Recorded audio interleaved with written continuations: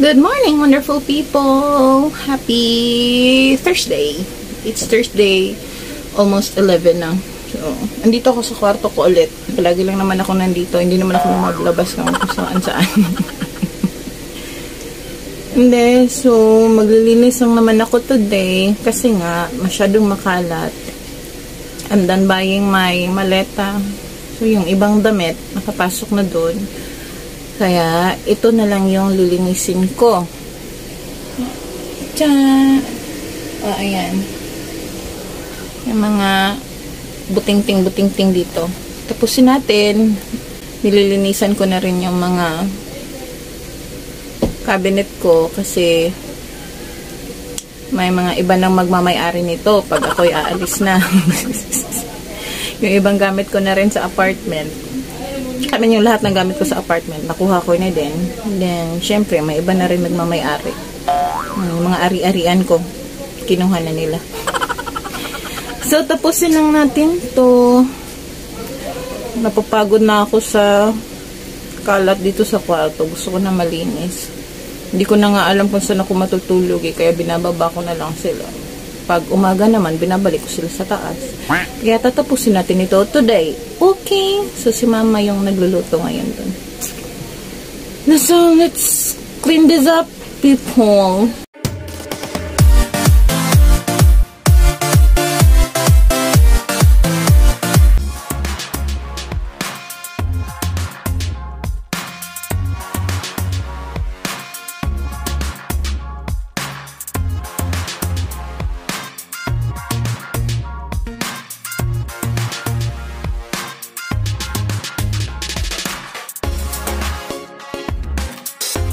Guys, I received the news today. I mean, just now, while I was cleaning. Di-deliver na yung visa ko.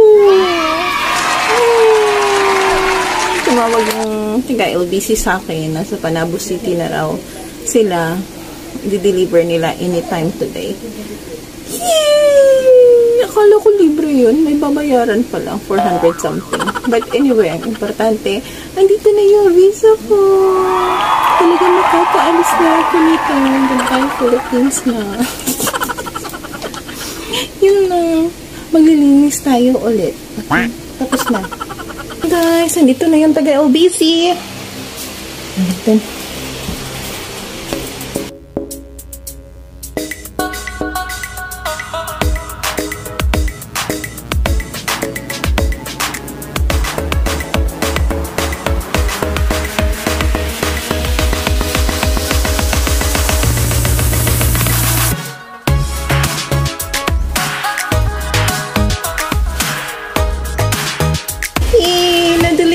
Yung packet ko. Ay. Very just on time, Saktong-sakto lang siya. Alis kasi kami, tapos wala pa naman kasi itong CFO. Kailangan pa itong matatakan. So, alis din naman kami. Pupunta kaming Maynila next week. So, dadalhin ko to para matatakan ng CFO sticker. And, akala ko talaga malaki to, guys. Dati taga-panood lang ako ng mga vlog na ganito eh. Ngayon ako na yung nakakaranas. Natatawa ako. Ay, thank you, Lord. Hindi pa rin nagsisink in sa akin. Even nung bumiyahe ako papuntang Maynila para sa medical tsaka interview, lahat ng yun. Para lang wala. Alam mo yun, yung kalmang-kalma ka, very peaceful ka, kahit may ubo ako noon. Ganun.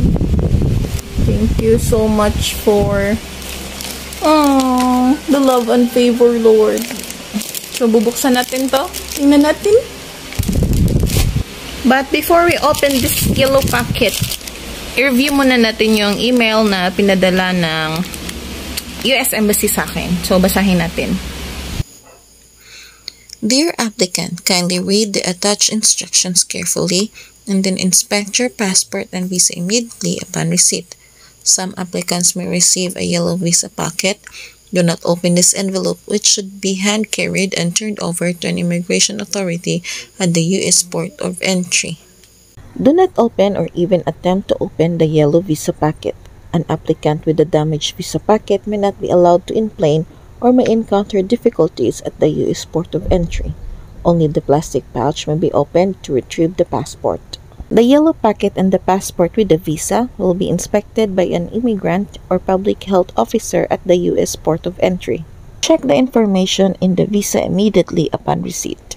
Return the passport along with the visa packet to any LBC branch or outlet as soon as possible if the visa contains any incorrect data, as technical requirements may require considerable time to reissue the visa.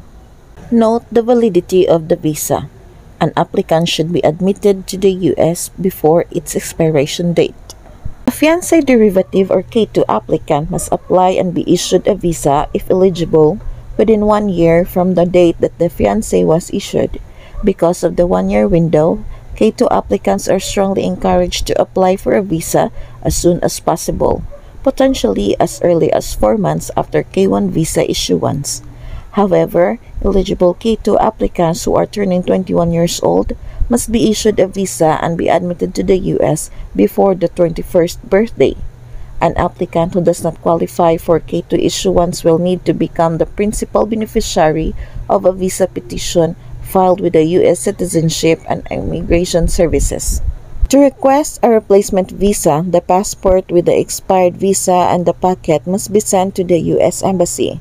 It should include a signed letter explaining the reason for inability to use the visa before its expiration and the intended travel date if a replacement visa is approved. An applicant approved for a replacement visa will be required to update expired documents and pay the applicable fees anew. Filipino immigrant or those leaving the country to settle permanently abroad are required by the Philippine government to register and attend the pre-departure orientation seminar organized by the Commission on Filipino Overseas. For scheduling and procedures to follow, visit the CFO website at cfo.gov.ph. The U.S. Embassy does not maintain information on host country government requirements and is unable to answer related questions. So, yung iba, takot na buksan ito. Yung instruction lang naman pala, wag bubuksan yung yellow packet. I-open natin siya, pero syempre hindi natin masyadong lakihan. Dito lang natin sa gilid, bubuksan. Tapos, iti-tape natin ulit. Kuha muna tayo ng cutter. So, we're back with the cutter and the tape. So, buksan na natin. Going to open this one. Dito lamang sa gilid. Okay. Yung sakto lang yung plastic.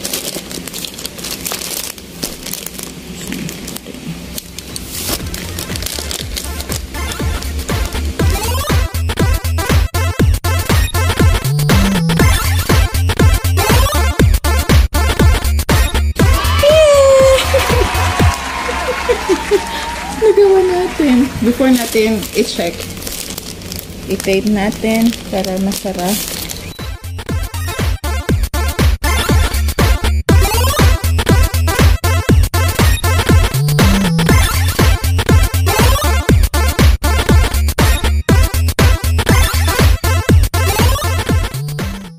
Ayan na.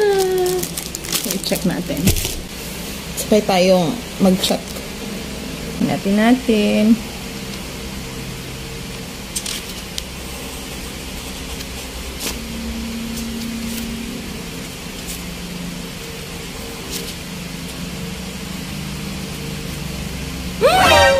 Makita ka na! Ay! Ito na nga, guys! Ito na siya! Ay na. Dito na. May visa na tayo.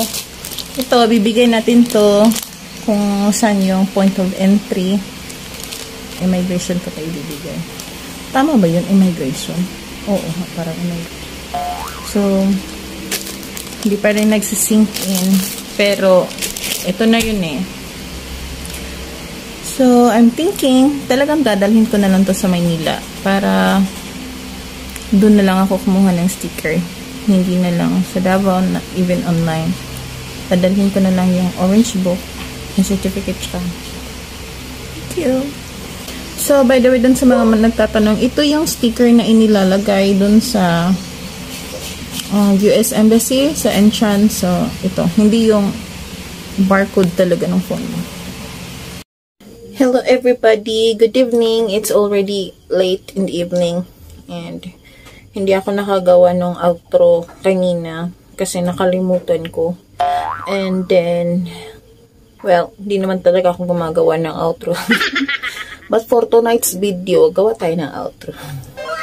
Anyway guys, if your case is already in transit or your case is already ready, I'm going to leave some links in the description box that might help you kung kinakailangan mo ng magpakuha ng appointment for medical sa SLEC or kailangan mo ng kumuha ng appointment for interview or gusto mong mag-walk-in sa CFO. Ako walk-in ako eh.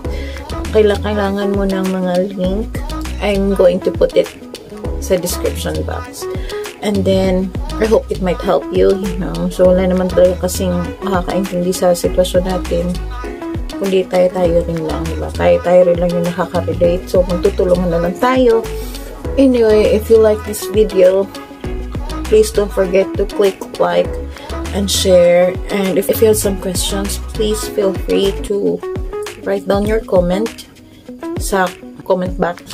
And if you haven't subscribed yet, please don't forget to click subscribe.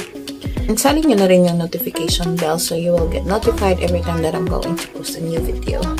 Thank you! And that's all for tonight, guys. Thank you so much for watching this video. And please take good care. God bless. And always don't forget that God loves you so much. Keep safe, everybody. Have a great evening.